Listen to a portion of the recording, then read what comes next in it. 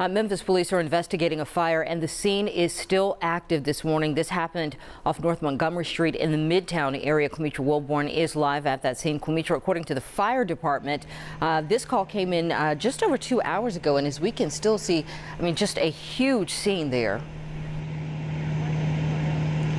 So right now we are in the 100 block of Montgomery Street, where fire crews are responding to a fire at this time. And look, they're still on the scene. We know that this fire started at an apartment complex right over here to the right. People who live in this apartment complex tell us the fire started just a few hours ago. They're saying the origins were in a unit upstairs near the back. In fact, we have footage from that blaze when it was active hours ago, and you can just see how intense those flames are. In fact, that's how one of the residents we spoke to this morning described it. He said by the time he was notified by other residents that a fire was happening, he said the flames were intense, but he says for the most part, everyone was able to make it out safely.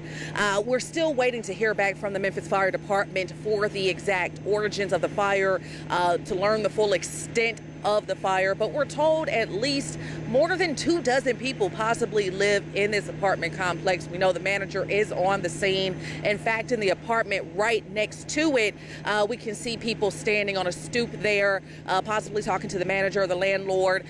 We did try to talk to the manager. However, he told us no comment at this time. But as you can imagine, this is absolutely devastating for people who live in this area or in this complex. People telling us that their belongings are gone. One man, he was able to at least grab a suitcase full of clothes, and that's all he has right now. Now, a lot of residents were saying that the bottom half possibly has a lot of water damage, but they're saying most of the damage is going to be upstairs where that fire happened. Again, they're saying that's sort of near the back of the building. But again, we have reached out to the Memphis Fire Department for more information. Again, we're still working to learn the cause of the fire. That is still under investigation. There are several fire crews out here at this time, so it's unclear when they plan to clear this area. But we're going to stay out here for the rest of the morning, working to learn more information, hearing from more residents.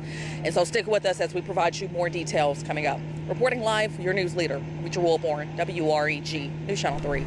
Quimitra, thank you so much for those details.